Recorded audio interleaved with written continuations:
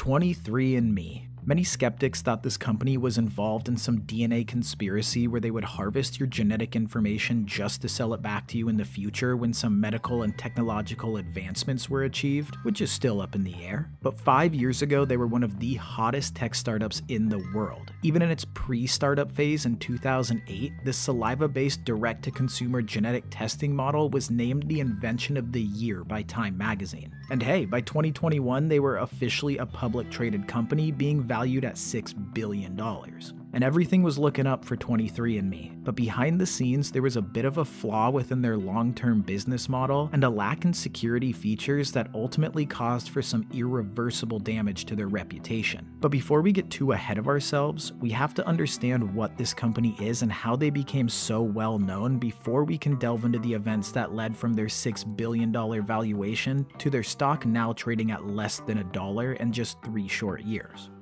So what is 23andMe? In their own words, the customer provides a saliva sample and they use genotyping to analyze their DNA. This means looking at specific locations in the genome that are known to differ between people. Then they turn those results into a giant personalized genetic report on everything from ancestry composition to the traits of genetic health and genetic health risks. So basically you check your mailbox one day and drool inside a cup, then stuff it back into the box and ship it to their lab where they'll analyze your DNA and let you know some genetic information about yourself. But it's not really as simple as that. At least they don't make it seem that simple. 23andMe currently offers a few different packages from basic to enhanced, and they're not cheap. They even introduced the new Ultimate package, which seems more like a last-ditch effort to keep the lights on, hoping that a few customers somewhere out there will want to take advantage of reoccurring services. The basic service starts at $119 and is supposedly the most comprehensive on the market. And this is what they originally offered from the beginning, and if it's the most comprehensive, why would anyone ever spend 10 times that price? We'll get into that more, but for the time being, we're going to be focusing on the basic ancestry package. Within this package, they claim to have a 99% accuracy, which is pretty interesting with all the logistics involved in shipping and receiving spit from all around the world. But it's more interesting just overall how much DNA testing has developed into becoming an increasingly powerful tool within the medical and criminal court system. But how did this company get to this point? DNA testing has been around since the 80s, but was never something commercial or advertised to a larger consumer base. Even now, it's mostly used to lock people up or determine if you're the child's father or not, and it's a one-and-done test. See, 23andMe was actually offering a useful service when it came to genetic testing and insights into people's ancestry, but from an economic standpoint, this is where issues would arise within the business model, and why we see offerings like the new Ultimate package trying to combat the company's struggle to garner repeat customers. Repeat customers are important for any business's longevity because it allows for the business to grow and expand into the future, and something that everyone buys once and then never buys again won't keep a business afloat.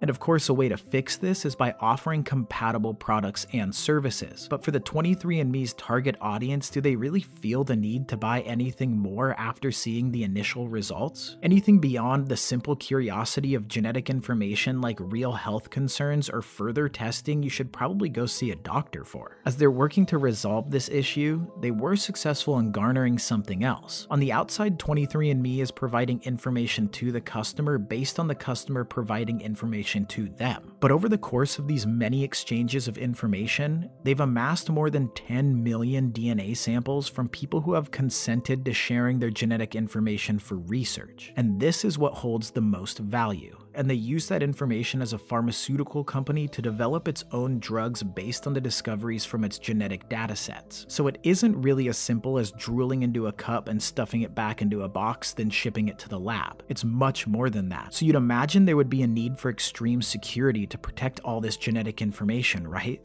Let's start from the beginning. In the early 2000s, Ann Wojcicki, Linda Avey, and Paul Kuzenza had the idea that what if anyone could access their genetic information and truly understand what it means for your genetic lineage and health? And people liked the idea, especially investors in Silicon Valley.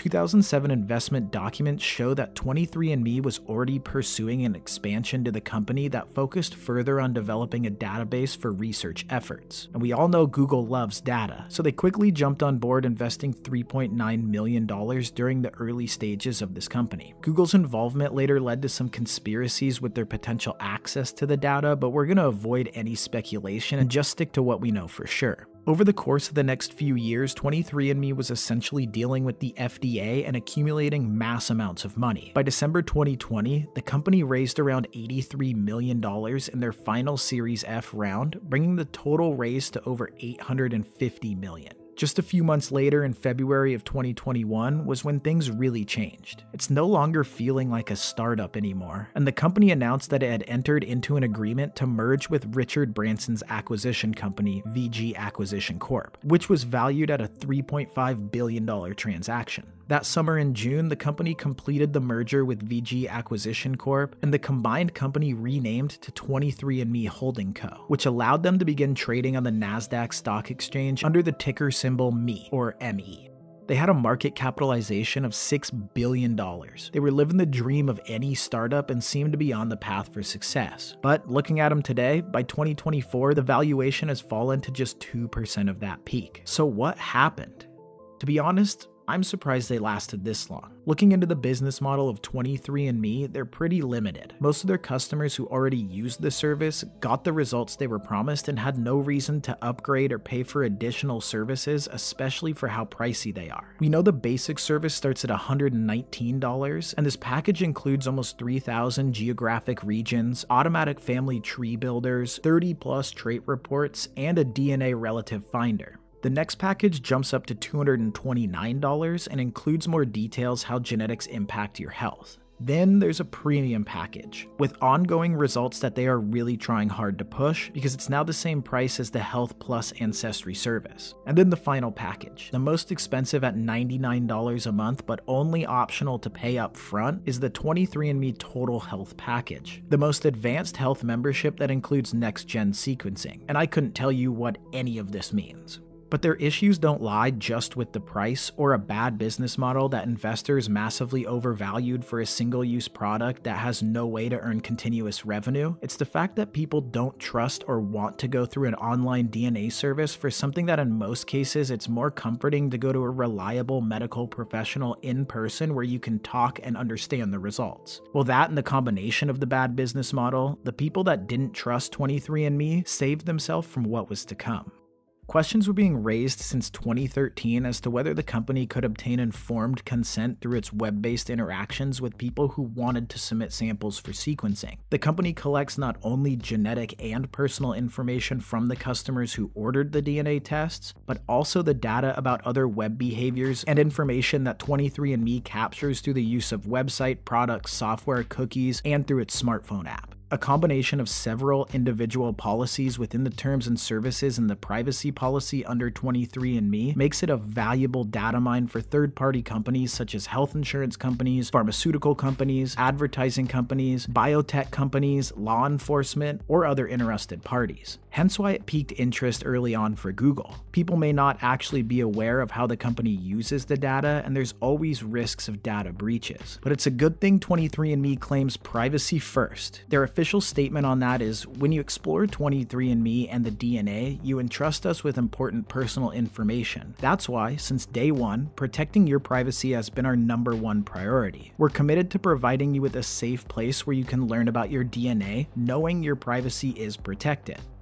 In October 2023, a huge data breach occurred and the sensitive information of 7 million 23andMe users was stolen. And this was about half of the entire 23andMe customer base at the time. The stolen information included people's names, addresses, genetic data, and it was all sold online. As a result of this, we see 23andMe trading around 44 cents and at risk of being delisted from the Nasdaq. The current CEO says that she's not giving up on her company though. She's still pushing forward in pursuit of her goal to transform 23andMe from a supplier of basic ancestry and health data into a comprehensive healthcare company that develops drugs, offers medical care, and sells subscription health reports, which seems to be pretty obvious from their website and their additional push for more health-related services. They're not the only one to take a swing at this business overall. There are other genomic companies that have done quite well actually. Grail, for example, is still around and does still turn a profit. But Grail and 23andMe aren't exactly the same. Grail sells MCED devices, a multi-cancer early detection blood test, which 23andMe can't do. 23andMe won't tell you if you have cancer, but it can tell you if you have genetic variations that increase your risk of certain cancers. But you still have to follow up with a clinical grade genetic test ordered by a doctor to confirm this. So their attempts at trying to pivot and adapt seem to be just circling back, and the same issues are predicted to continue. The breach of sensitive data from millions of users certainly didn't help their image either as they try and work to stay afloat. And as we may be bearing witness to the collapse of a once successful DNA startup, it's important to keep in mind where your sensitive information is going and to understand how companies may use this information. And in the end, it comes down to whether or not you trust that company when it stores your data. I just want to thank all the new viewers and everyone who's taken the time to watch this video. A lot of time is spent researching, writing, and editing these videos, and if it made you say, well, that's something, then we achieved our goal here today. I do all this on my own, so please consider supporting the channel. The best way to do that is liking and subscribing. I'm working on improving with each video, so I really do appreciate you watching this. As always, stay safe and stay curious, everyone.